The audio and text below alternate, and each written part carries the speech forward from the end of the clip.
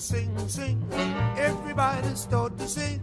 La-dee-da, oh, now you're singing with a swing. Welcome to the Singers Unlimited podcast, a production of WBGO Studios. I'm Michael Bourne.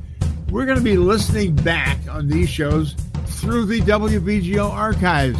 Some great interviews, some great performances from across the years of Singers Unlimited. I want to be like that gal on the river who sang her songs to the ships passing by. She had the goods and how she could deliver the Lorelei. That's a great song of the brothers Gershwin that is rarely done. Although Ella Fitzgerald sang the Lorelei just before Mac the Knife in Berlin on the famous night. And that's the song from a musical that was set in Berlin in the 20s about a gangster who gets knocked on the head and turns into another person. You know all about this? You know this behind the song? I know about it. Pardon my English. Yes. Yes. And it's got nothing to do with the show. Oh, and well, in the songs, I mean, none of them were really that popular except the Lorelei, and thanks to Ella, and that is my favorite Ella album, Ella in Berlin. So that's how I know Lorelei. But also, Isn't It a Pity is from Pardon My English. Daryl in Newark. Oh. Daryl Sherman is joining me. I don't know how many times you've been on the show, but hello again. Who's counting? You didn't wear the hat, though. I love the hat on the front cover of Lost in a Crowded Place. It was raining today. So you should have worn a hat. Oh. Not that one. So you know this song from the Ella record, the Lorelei. Oh, absolutely. That's how I learned it. I love that there's a train from somewhere to somewhere along the Rhine, and I was on this train, and there's a giant sign as you curve on the Rhine, and it said, "Here's where the Lorelei lurked and sang." She'd sing to sailors and then she'd eat them. Yeah. So it's not exactly the most romantic woman of song, the Lorelei. Well, and even the words, I mean, I want to be just like that other trollop. Exactly. I've never sung trollop before, but I was even more inspired after years of playing Lorelei every time the wonderful, dear Barbara Lee, who we miss a lot, would come in, because she was so wonderful about coming in. Like, for instance, all those years I was at the Waldorf Astoria, and I would always get her up to sing. And, I mean, imagine that being a sit-in song. Wow. But just to see, Barbara had this regal look about her. Right. And suddenly she would get to the part, I'm treacherous, and she'd go, yeah, yeah. And then, I'd like to bite my initials at a sailor's neck. Well, she had her way with it, and I had my way with mine. If we never meet again, I'll have a rose to remember the snows of December will bring you back to me. If we never meet again. That's a song composed by Louis Armstrong. If We Never Meet Again. It's from a new album called Lost in a Crowded Place, and I am meeting again with Daryl Sherman, Singers Unlimited, Players Unlimited. You do both. Is it hard? It's hard to be a hyphenate, as you call us. Yes. And yet, I get so many advantages of, if the band runs out on me, I can still play and sing something, or I can just play. And with a piano, I have an orchestra at my fingers. If my fingers could only do the bidding I would like them to. It's interesting sometimes when you hear a hyphenate, you'll hear much more fingering, as it were, many more notes when backing up the vocal. When the vocal starts, then it becomes more meat and potatoes sometimes. Although somebody like Nat Cole could just do it anyway? Well, I was going to say, as particularly I've grown into the songs, and that really is what it's about. I started playing at a young age. My father he was a trombone player, but he encouraged me to sit at the piano, form triads, and sing a melody. And I first play the melody line. And I found my own way with accompanying myself, although I did study classical piano and some, pop and jazz playing. But, of course, Blossom Dearie is one of the chief exponents of this, having a conversation with myself. And the commentary and what Blossom played was always a miniature portrait. It wasn't just a bunch of chord changes, and the coloration, there's just so much involved. And I feel that in some cases, particularly in my case, with this higher, lighter sound, which I can do some things to amplify my sound, and I can work harder to get a wider range. But your voice box is your voice box. Your larynx is what you're born with. And I can play percussively on the piano, and I like to play in different registers of the piano. I like to paint. I'm a painter on the piano. And lots of times I start almost with tabula rasa, say, okay, here's a song. Let me just play some chords and let me sing and let me see what happens. And you can get spoiled doing that. And then you have to rope yourself in when you've got a bass player and a guitar player. And, of course, that gives you such a wonderful foundation. But then you have to do everything the same way. There's a lot More that goes into it. I mean, it depends. Yeah. You've worked forever with Boots Mallison playing the bass, right?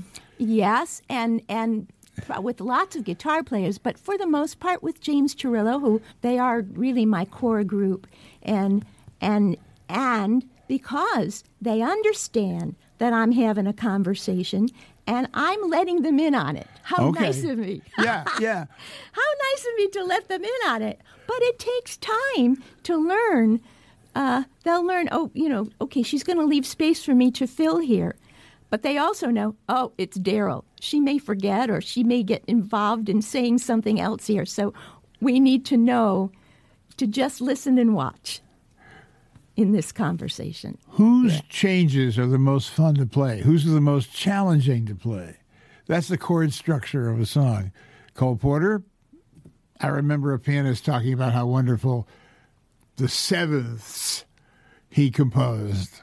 And I thought, you're missing somehow the point of his songs, but is that true? Well, actually, when you asked me that, the first composer who comes to mind is Harold Arlen, because he was a pianist and he did think in 11ths and 13ths, and he had a flavor. And I suppose Cole Porter's songs, some of them also have a flavor, but I don't think so much in terms of in my improvisation. I would tend to improvise more on the melody than I would on the chord changes. Johnny Mercer, he wrote with something like 75, I tried to count one, something like 75 different composers. Oh, maybe more even. Robert Kimball, when he was putting together that, mega book of the complete lyrics of Johnny Mercer, that's a misnomer because there's no complete. To this day, he still finds lead sheets and musicians. He loved musicians. He loved wordplay.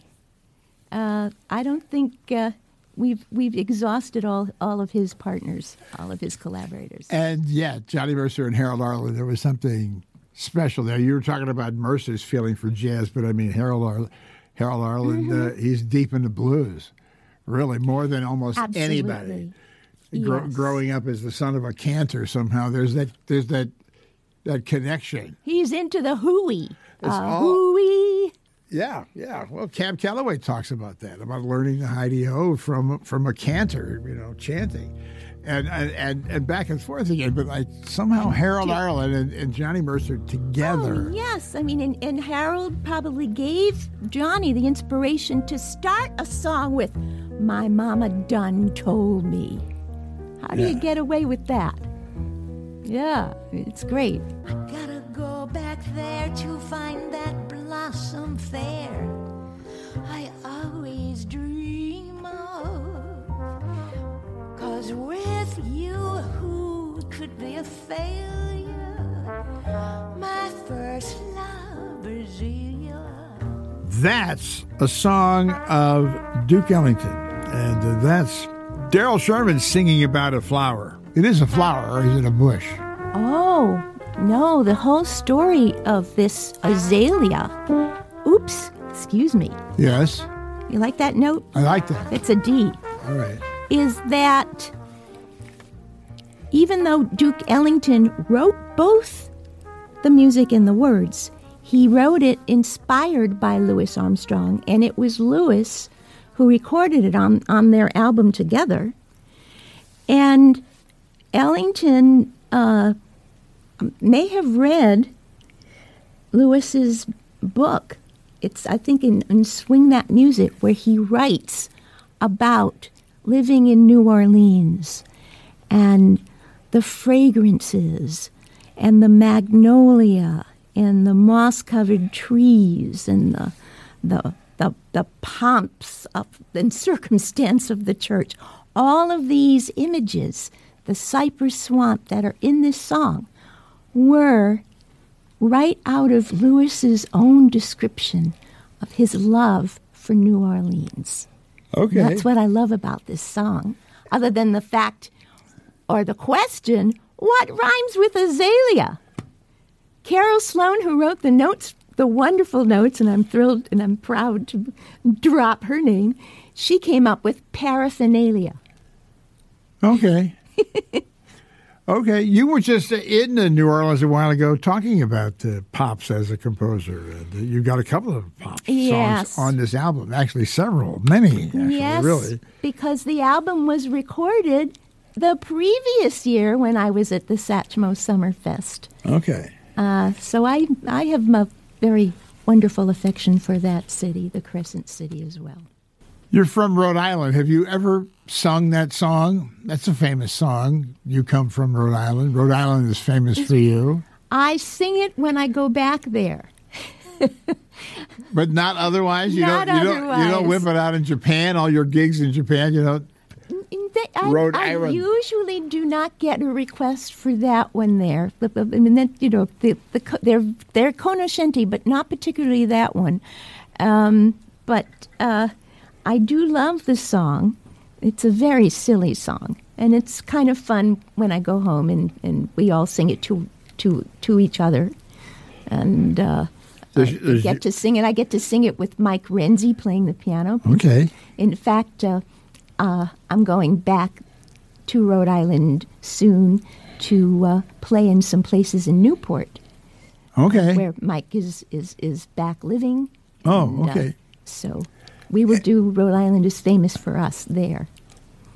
You play in Japan, like I was saying. What's your favorite request for By Mir Bist Du Shane is something else, which is already hard to say. Buy me meet Asian. Yes. Buy me meet Asian. Yeah, we'll never forget that request and the way that was written out. Of all the chops I've known, I have known some. How about that? No. Anyway, no. You could write. Have you ever written lyrics? I'm so glad you asked. Oh.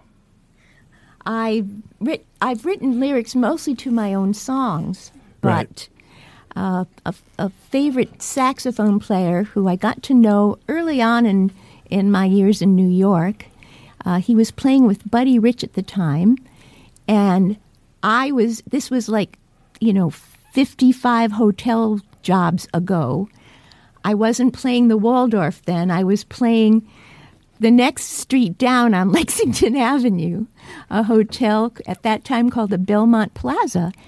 and Buddy Rich's orchestra was playing the Empire Room in the Waldorf, and the band was coming over to my joint because the drinks were cheaper. And this was when this was in the hyphenate day when I was doing solo singing and playing. And they kept telling me, oh, Turk's got to hear you. His name is Turk Morrow, and he was kind of a ringleader of the band. He was one of the older guys in the band. And we became friends because he started coming in and kind of digging what I was doing. And I got to, thank goodness, because of this friendship, I got to see a lot of Buddy Rich performances. And when he was doing his one of his first albums, he was thinking about songs to work on, and I was playing with him at the time. We were fiddling through some things. I wasn't going to be the piano player on the date, but just helping out. And he said, gee, I'd love to play Tangerine, Johnny Mercer's lyric, but, so many other people do it. So another musician who was there said, gee, well, why don't you do what Charlie Parker and Dizzy Gillespie have done? Improvise on it, make it melodic, change the name, and then you got a song. So he made it swing. He changed the color and named it after himself. His name is Turk. He named it Turquoise. Let's have it. But I had the nerve to persist and show you.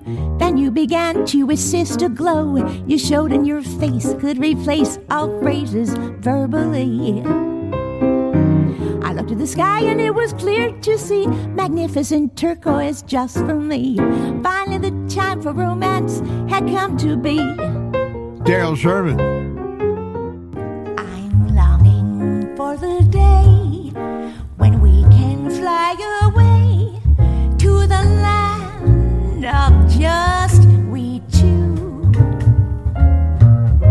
Excursions every night.